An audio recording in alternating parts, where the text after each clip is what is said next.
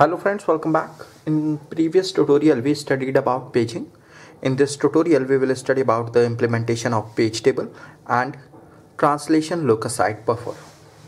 So what happens, each operating system has its own way of storing the page table, and most operating systems allocate a page table for each process, and a pointer to the page table is stored with other register values in the process control block.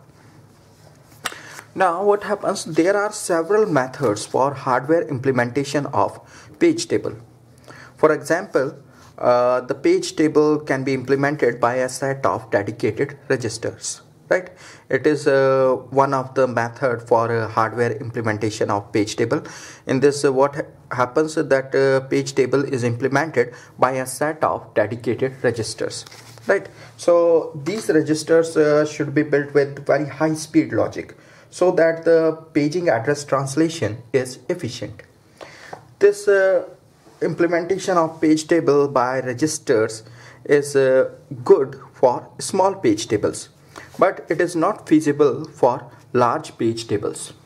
So rather what happens that page table is stored in main memory, and a register that is called page table base register, it points to the page table which is in memory, right? Now we will study about TLB, that is translation look aside buffer. It is an associative high speed memory, and each entry in TLB consists of two parts: a key, which is also called tag, and second part is a value. So whenever an item is presented to this associative memory, what happens, the item is compared with all the keys in associative memory simultaneously, and if there is a match, if any key matches with the presented item, then the corresponding value is returned. So in TLB the search is fast, however the hardware is expensive, and the number of entries in TLB is small. This TLB, that is a translation look aside buffer, it is used with page table, right? It contains few of page table entries. So when a logical address is generated by the CPU, the page number is presented to the TLB, right? And if that page number is found, then the frame number is immediately available. But if the page number is not in the TLB, if a page number is not found in the TLB, then what happens? A memory reference to the page table must be made to obtain the frame number.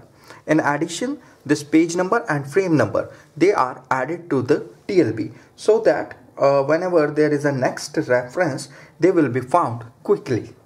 If the TLB is already full of entries and if there is no place in TLB to add this page number and frame number, then what happens? The operating system must select one entry for replacement. Some TLBs allow certain entries to be wired down, right? When we say that certain entries are wired down, it means that these entries cannot be removed from TLB.